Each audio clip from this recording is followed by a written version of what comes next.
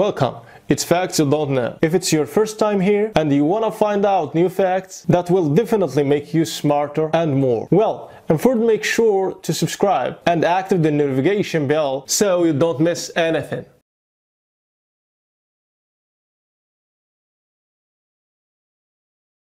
Elderly peasant entered a luxurious bank claiming to be the owner. Everyone laughed at him, but then this happened. Life in the country is not easy for most. An example of this was Andre and his large family made up of his wife and his 9 children. They had to work the land for as long as they could remember, and although it rewarded their work with good and sweet fruits, selling them to survive had always been a tough test. They kept their farm by sheer force of will, as the banks that had lent them the money to continue cultivating smothered them daily with large fees that took most of the profits they made per month selling their products.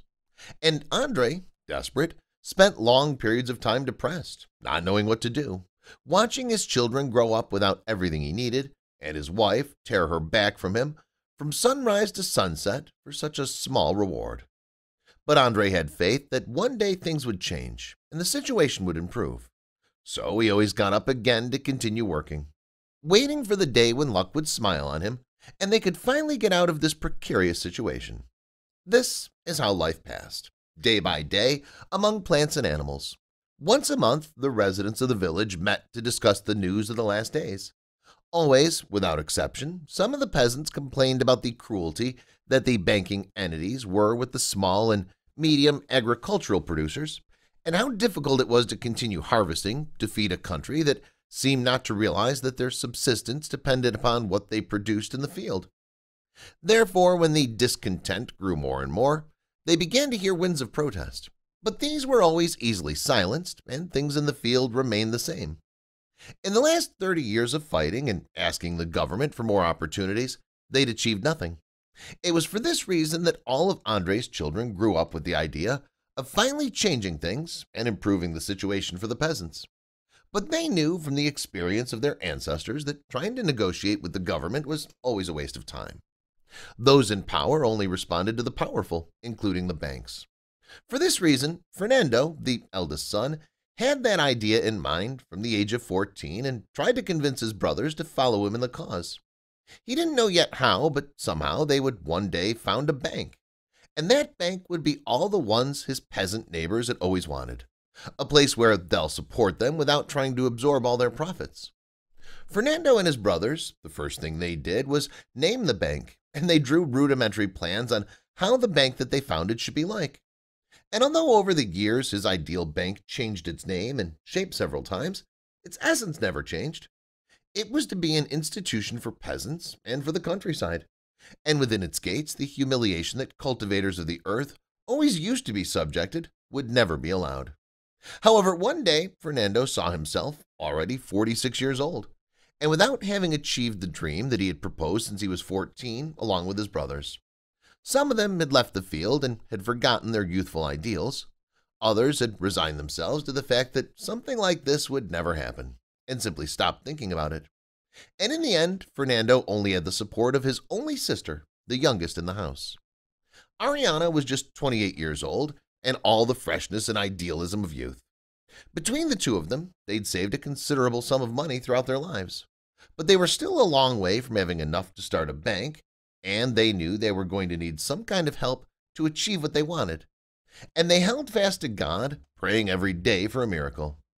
They knew that they should not ask for money because their own parents had taught them that God should not be asked for material things, much less a sum as large as they needed.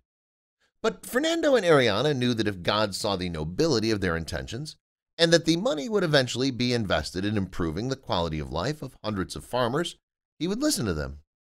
It was like this that one day, after a long wait, the miracle that they had hoped for so long happened. Very early one morning, Fernando, Ariana, and their parents, who were the only ones still living in the fields, went out as usual to work the land. What would be their surprise when they heard a thud under their hoe? They'd found a trunk that had been buried deep, who knows how long. Astonishment lit their faces. When they opened it, they found jewelry, gold, and other valuables littering that trunk. Then Fernando and Ariana knew that God had heard their prayers. Finally, they had enough resources to begin to fulfill their dream and help as many farmers as they could. And their parents, witnesses to that discovery, did not interpose. 3 years later, the dream finally materialized. Ariana became the young manager who, at 33 years old and without university studies, led the bank for several years with the greatest love and attachment to the ideals that had been forged with her brother. Fernando, meanwhile, was content to stop by the place from time to talk to Ariana, even though the bank was officially his. But he'd never liked administrative matters and fully trusted his sister. When she, 35 years later, could no longer continue running the bank due to health problems, it was when things turned for the worse. Fernando was already an old man of 87 years and could not go to the place so frequently. In the last 6 years, he'd only been there twice, and for a very short time, and practically only met the new manager that Ariana had left in charge. The bank was a family secret. None of his friends and neighbors, not even those closest to him, ever knew that this place was theirs, but they were constantly grateful for the help that the entity had given them, and they had never tired of repeating it. However, some time later, the rumors changed, and Fernando began to hear how his neighbors complained about the bank that had been so good for so many years, and now it had been like the others, where they were treated badly for the simple fact of being humble. Then Fernando, after talking with his sister, decided to pay a visit to the place.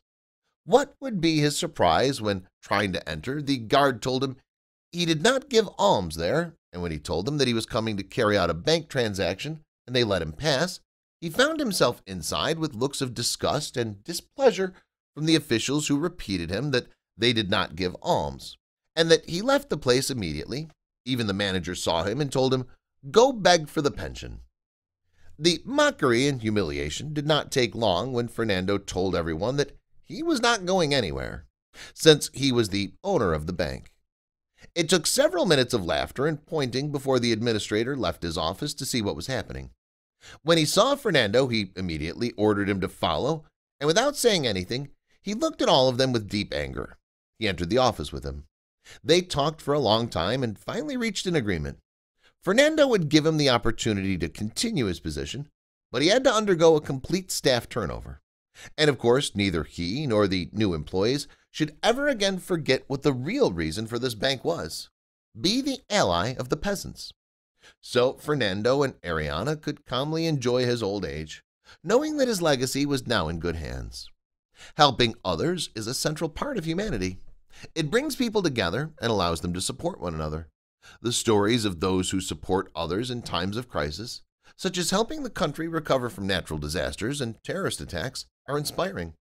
From the police officers who protect our communities, to the firefighters who rush into burning buildings, to the servicemen and women who sacrifice their life for the greater good, some men and women dedicate their lives to helping others.